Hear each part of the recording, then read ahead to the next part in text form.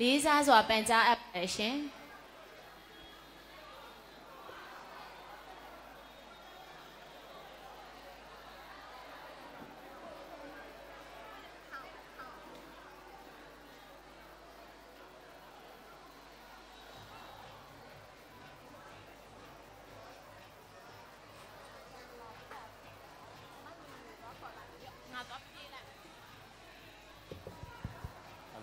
Hello, does she want to do?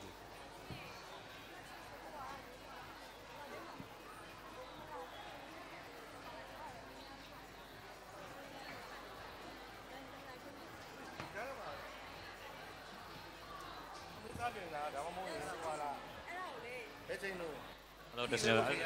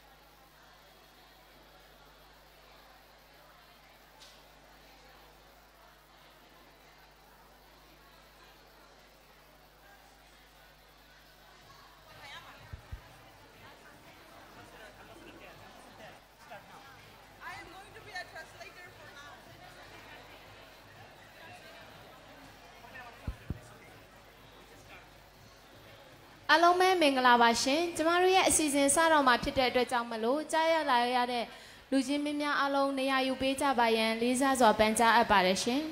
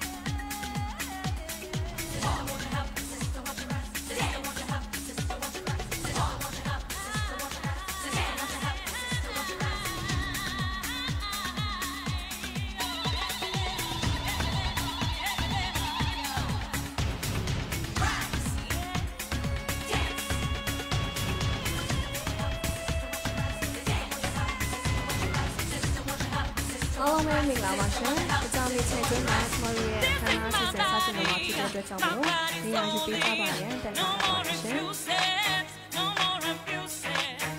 We are mothers, we are teachers, we are beautiful, beautiful creatures. That's all the love, that's all the dream, that's all I've had enough, that's all the scream. Let's break the rules, that's stop the pain, that's turn it upside down. It's time to break the chain. Oh yeah.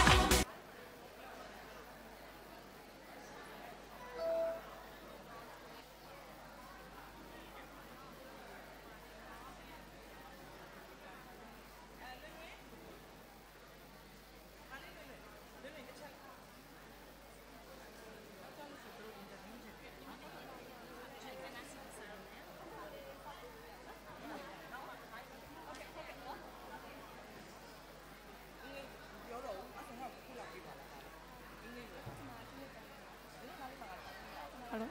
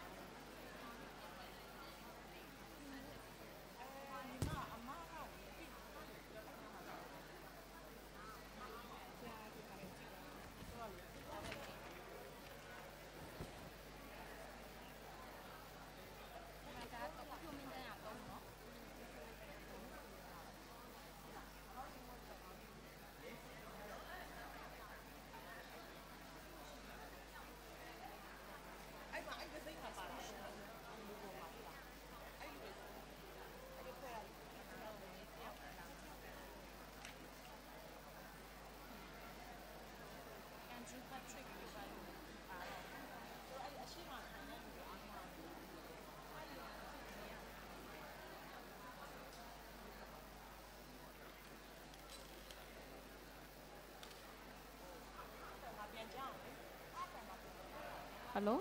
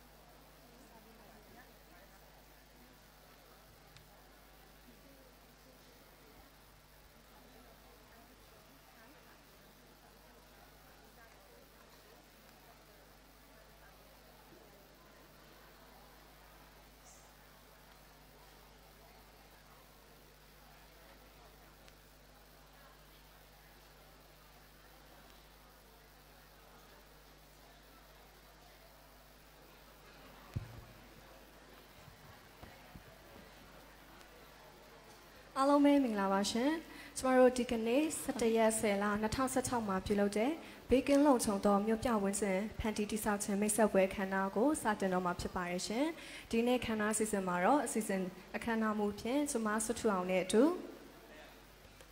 ကျမနာမည်တင်စာတို့ကပါဝင်တော့မှာဖြစ်ပါရဲ့ရှင်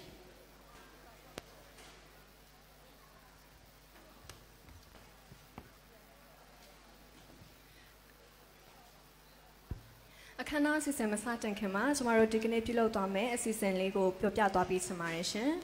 အခမ်းအနားအစီအစဉ်တဲ့အရာကျမတို့အခမ်းအနားတက်ရောက်သူများမှဆင်းပေးသွင်းခြင်းနဲ့အခမ်းအနားဖွင့်လှစ်ကြောင်းကြေညာခြင်းအစီအစဉ်နဲ့အရာ ActionAid နိုင်ငံတကာဗဟိုရုံးချုပ် ActionAid CEO Mr. Adriano Campalina မှာအမှာစကားပြောကြားခြင်းပရိတိုင်တန်အမတ် Mr. Andrew Patrick မှာမြန်မာနိုင်ငံတွင်ပြုလုပ်သည့်ဘေးကင်းလုံခြုံသောမြို့ပြဝင်းကျင်တည်ဆောက်ခြင်းပေါ်၎င်းတို့၏ရည်တည်ချက်ကိုဆွေးနွေးတင်ပြခြင်းအစီအစဉ်9ရာဆွီဒင်တန်ယုံမောင်ဝန်ကြီးတိုင်ပင်ခံ Mr. Johan Hallenbory မှာမြန်မာနိုင်ငံတွင်ပြုလုပ်သည့်ဘေးကင်းလုံခြုံသောမြို့ပြဝင်းကျင်တည်ဆောက်ခြင်းပေါ်၎င်းတို့၏ရည်တည်ချက်ကိုဆွေးနွေးတင်ပြခြင်းအစီအစဉ်6ရာရန်ကုန်တိုင်းဒေသကြီးဝန်ကြီးချုပ်ဦးဖြိုးမင်းသိန်းမှအဖွင့်မှာစကားပြောကြားခြင်းနှင့်ဘေးကင်းလုံခြုံသောမြို့ပြဝင်းကျင်တည်ဆောက်ခြင်းခမ်းနားဖွင့်လှစ်ခြင်းအစီအစဉ်9ရာဘေးကင်းလုံခြုံသောမြို့ပြဝင်းကျင်တည်ဆောက်ခြင်းဗီဒီယိုပြသခြင်းအစီအစဉ်8အရာမြို့ပြမျိုးသမီးများဖိုရမ်မှာတွေ့ရှိချက်များကိုအမျိုးသမီးခွင့်ရေးဌာနမှညှိနှိုင်းရေးမှူးတာဝန်ခံဒေါ်လွင်လွင်လှိုင်မှတင်ပြဆွေးနွေးခြင်းအစီအစဉ်9ရာရန်ကုန်လူဖြင့်နေ့စဉ်လူနေမှုဘဝတွင်အမျိုးသမီးများတွေ့ကြုံနေရသည့်ဘေးကင်းလုံခြုံမှုနှင့်လိမ်ပိုင်းဆိုင်ရာနောက်ဆက်ကျူးလွန်မှုများနှင့်အကြမ်းဖက်မှုများပါဝင်လုံခြုံမှုမရှိသည့်အခြေအနေများပေါ်မှာဆွေးနွေးခြင်းအစီအစဉ်10ဖြင့်မြန်မာမျိုးသမီးကိုလုံဖွဲ့မှတခမ်းရပြဆက်တင်ဆက်ခြင်းအစီအစဉ်7တဲ့အရာဥပဒေထောက်ကူပြုဒေါ်အောင်မာမြင့်မှကျေးဇူးတင်စကားပြောကြားခြင်းနဲ့ဘေကင်းလုံခြုံသောမြို့ပြဝင်းကျင်ဖန်တီးတိဆောက်ရန်တိုက်တွန်းလို့ဆိုခြင်းအစီအစဉ်7တဲ့အရာ Khin and Queens အဖွဲ့မှ Safe City Song တခြင်းဖြင့်တင်ဆက်ကားပြခြင်းနဲ့အစီအစဉ်73အရာ OK Dollar မှာ Mobile Payment System ကြောင့်ရှင်းလင်းတင်ပြခြင်းနဲ့အစီအစဉ်73အရာကျွန်တော်တို့ခမ်းနားပြီးဆုံးကြောင်းကြေညာခြင်းတို့ပဲဖြစ်ပါရဲ့ရှင်Okay ကျမတို့အစီအစဉ်1ရအခမ်းအနားအောင်မြင်စွာဖွင့်လှစ်ကြောင်းကြေညာအပ်ပါတယ်ရှင်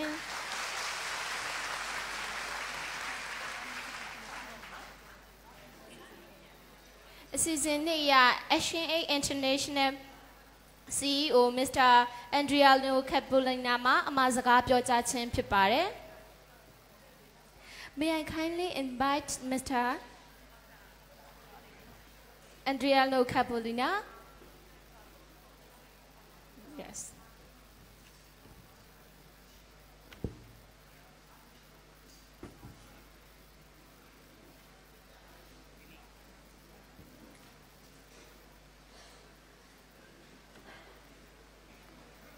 Good morning, everybody.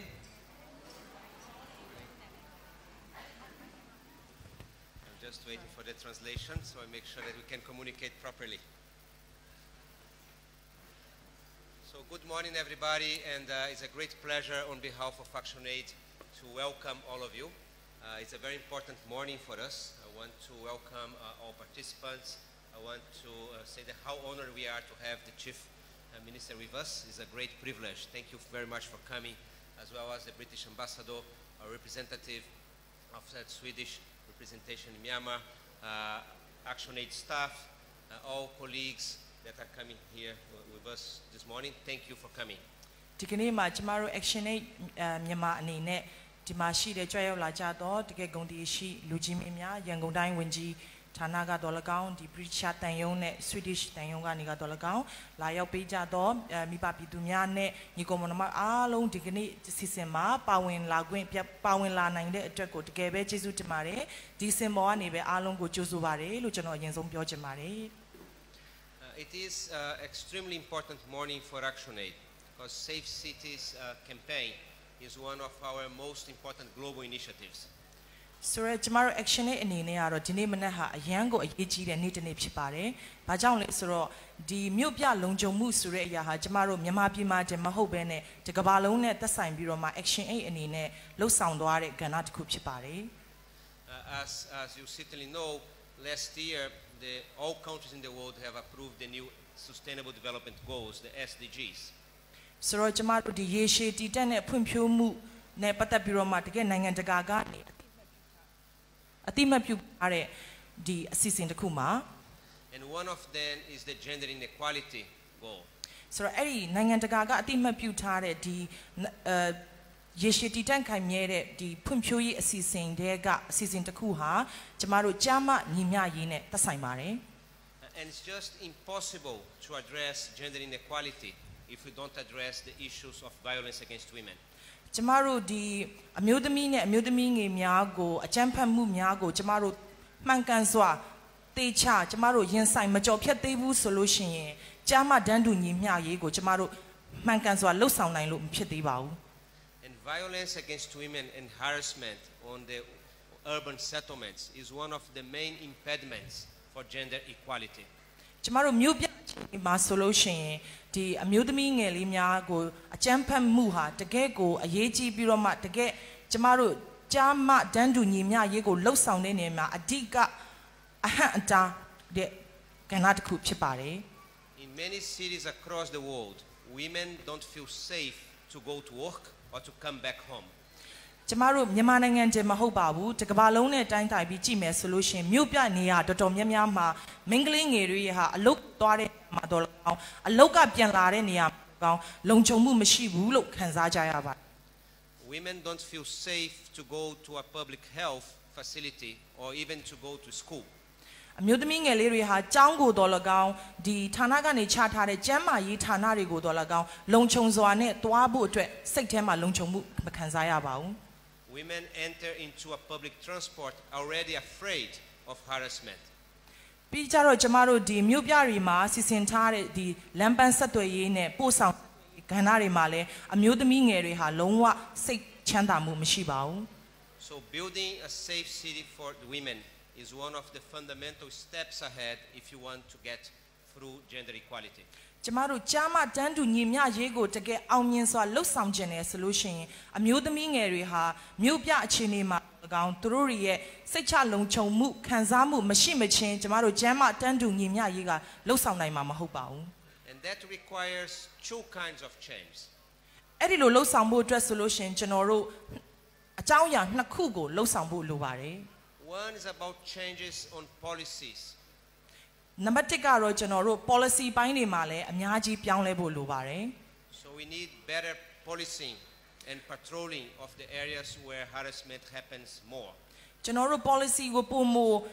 တန်ဆွမ်းအောင်ခိုင်မာအောင်လှုပ်ဆောင်ပြီးတော့မှလိုအပ်တယ်ဆိုရင်အကြမ်းဖက်မှုတွေများနေတဲ့နေရာတွေမှာပုံမလုံခြုံတဲ့စနစ်တွေကိုစီစဉ်ဖို့လိုအပ်ပါတယ် We need change in terms of illumination even to have the proper lights at the streets where harassment happens. တကယ်လို့အကြမ်းဖက်မှုတွေရှိတဲ့နေရာတွေမှာလမ်းမီးတွေဟာလုံခြုံမှုမရှိဘူးလမ်းမီးတွေဟာအလုံးလောက်မရှိဘူးဆိုရင်လည်းအဲ့လမ်းမီးတွေကိုပုံမမြန်ပြလာအောင်ချထားဖို့လိုပါတယ် In many places we have even found solutions in terms of public transport exclusive for women. တကယ်လို့လိုအပ်တယ်ဆိုရင်တချို့နေရာတွေမှာအမျိုးသမီးတွေပုံသိချလုံခြုံအောင်တွာလာနိုင်ဖို့အတွက်သူတို့တွေအတွက်လိုအပ်တဲ့လမ်းပန်းဆက်သွယ်ရေးကိုလည်းတီးသန့်စီစဉ်ဖို့လိုတယ်ဆိုရင်လည်းလုပ်ဖို့လိုအပ်ပါလိမ့်မယ် And more importantly, we do need laws that make it a crime when men harass women in different ways, and particularly sexual harassment. အရေးကြီးဆုံးတစ်ခုအနေနဲ့ကတော့ကျမတို့ဥပဒေပိုင်းဆိုင်ရာမှာလည်းပဲအမျိုးသမီးငယ်လေးတွေမျိုးကိုအမျိုးသမီးများကိုအကြမ်းဖက်တာဒီဥပဒေရေးအရာဆက်တင်ရရောက်တဲ့အကြမ်းဖက်မှုမြောက်တယ်ဆိုတဲ့ဥပဒေခိုင်မာစွာတည်ရှိဖို့လိုအပ်ပါတယ် And we also need the infrastructure through which that crime can be justiciable, with a police that's sensible to have the cases, and also courts that can prosecute, and we get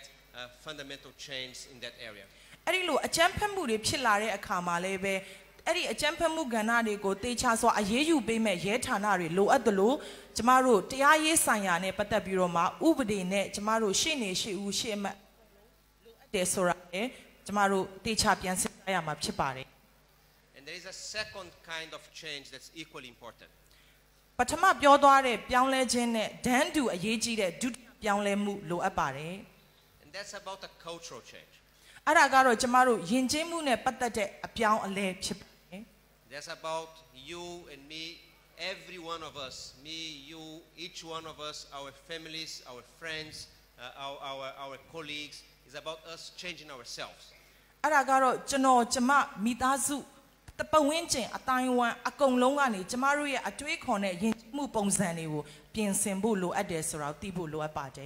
And cultural change is actually even more difficult than change on policies and institutions.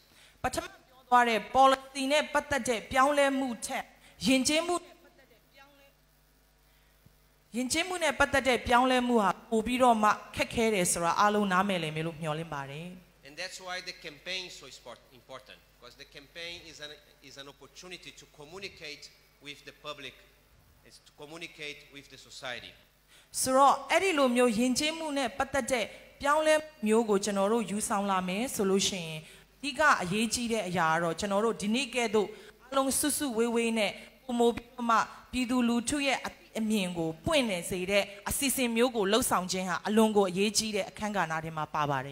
And that requires us to make it also personal.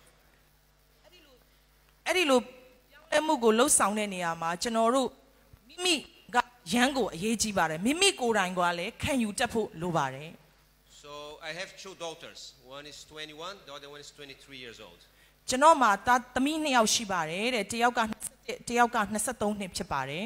They are both students and use public transport in my home country, Brazil. Brazil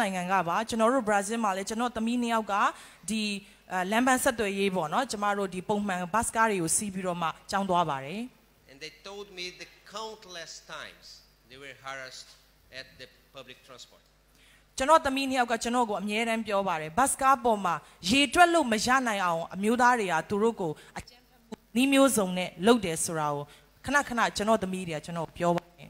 they are now both leading campaigns for security and safety of women at the university campus in Brazil.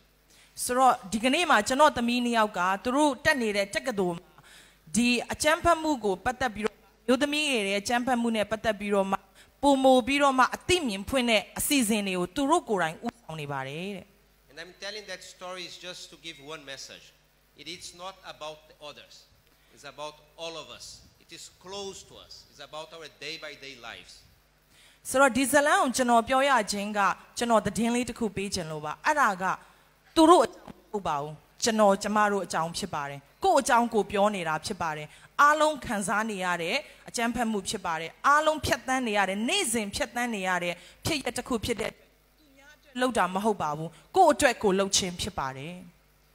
And I just want to say and welcome you to this campaign, because we are already campaigning for safe cities for women in 17 countries across the globe. So the Mupya Longjong ne Patabiro Machanoro Nanga Sakona ma Janoro di Amin Pune Seasone Piduri Pubang Pawen on loaded Seasone Janoro Salo Beep Chini Babi. And in those countries we have achieved from policy change to cultural change, and I'm very sure that with your energy and your passion we will achieve even more in Myanmar. Janoro di second nine and Lomale, Janosona Biodore, policy bine Patadao, Jamaro Yinje Muri, the Atwicorine, Patade, Pianlemu, Bindi Maba, Tete Win and Losani Bare, Piro Diganemian Yare, Soin in Janochi Meswim, Yamabi Male, Tosan nine, second nine and Lobe, Po Gaumi out, Po Mobiroma, Losana Me, Luciano Yungchi Bare. If you work together, we can change the policies, change the institutions, and change the attitudes that are now preventing women to have equality.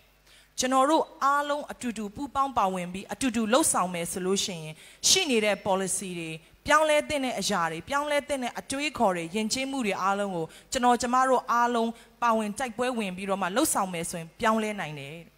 So once again, thank you for coming, and very, very best wishes for this campaign, which I am sure will be a great success and will achieve important steps for gender equality in Myanmar. Thank you very much. So digane machano now so nebe alongo dini pawin sinwe bide digane ma machine chaini la be pisabiro ma la be alongo atu be jesu temare account song no sana pyu yin ne jamaro digane ma amyin phwit ne myo pya longjong yin asisen ha di thet maka